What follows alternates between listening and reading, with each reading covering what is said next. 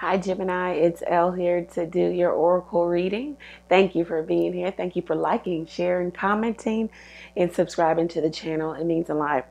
Okay, so Gemini, it looks like for some of you,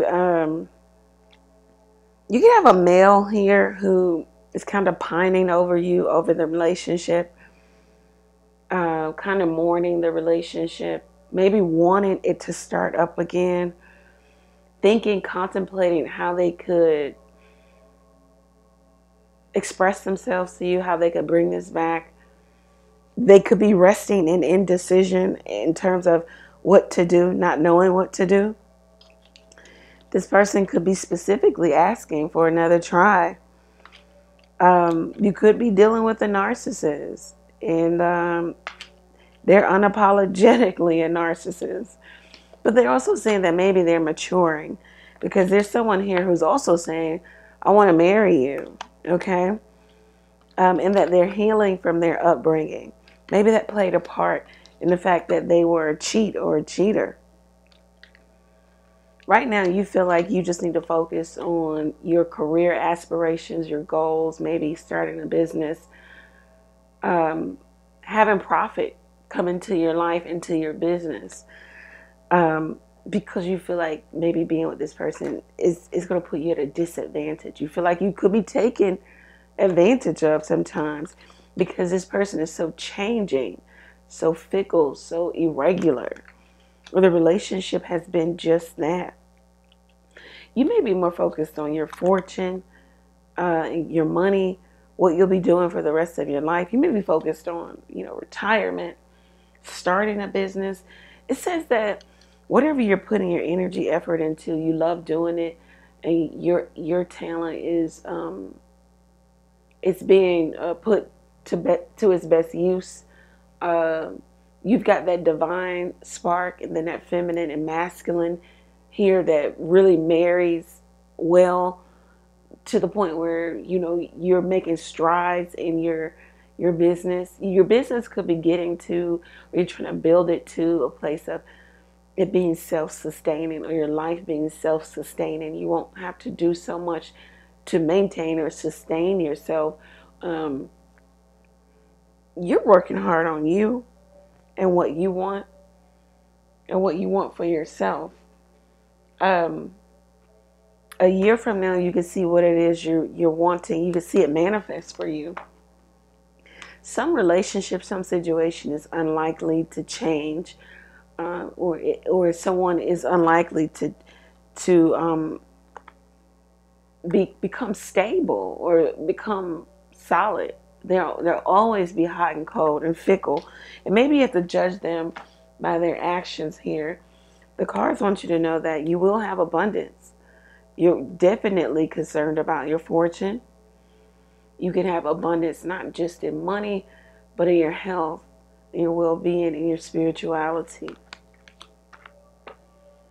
The cards want you to communicate clearly with a particular individual, because the answers you need are coming to you.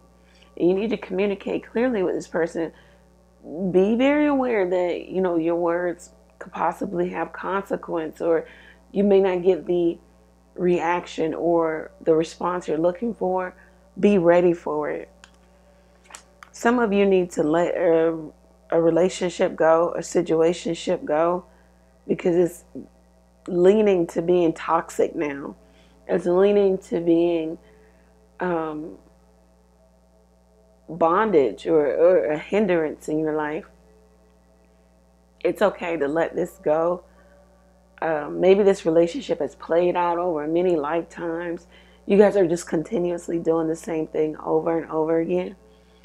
You're always at a restart or starting over, or it never gets to a self-sustaining act with you guys. It never gets to stability here. Looks like you are going to have some prosperity. Prosperity lies ahead for you. Maybe around the Taurus new moon. So that's very soon for you, which is great. They want you to make sure that you don't let pride get in the way. Speak exactly how you feel. You know, communicate clearly, but don't be prideful in your communication. Don't try to save face. Let vulnerability take its course so that you can have honest communication also.